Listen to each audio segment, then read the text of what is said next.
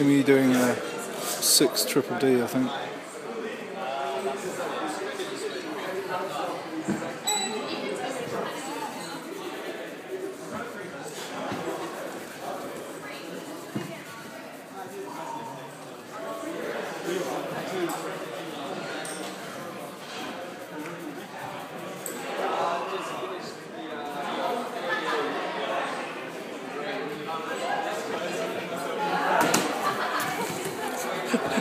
Nice.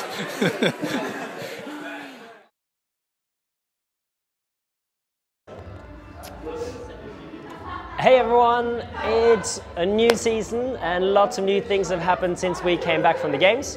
As you can see in the background, CrossFit Athletic has now moved premises, so we just moved a couple of streets down, but we now have a lot more space and some new equipment to play around with, so training is pretty fun these days.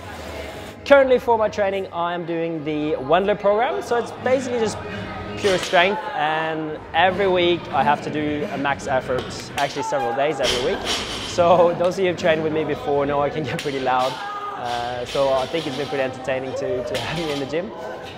But the numbers are going up, so so far so good, and I'll stick with it for a few more weeks at least. Now I've also got another job. I've started working for Reebok, which is pretty exciting, but that also means that I'm working normal hours, which I haven't done for a long time, so I have to train either early morning or late evening. So that's quite a big change, but so far it's working out pretty well. So yeah, just another change that I'm trying to get used to. Today we're training here at CrossFit Athletic, and then we also have a session up at CrossFit Bodie at Warwood, where we're going to train with the active crew.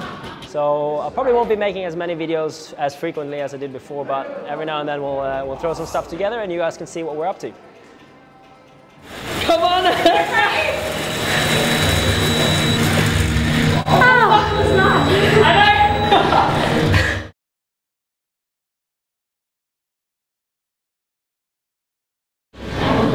Guys, warm up like we've done like all this week.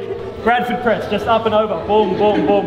10, 5 overhead squats, hang muscle snatch. Guys, just go from below the knee, just come straight up, fire up, nice and quick, alright? Guys, land, straight legs. This knee keeps working fast.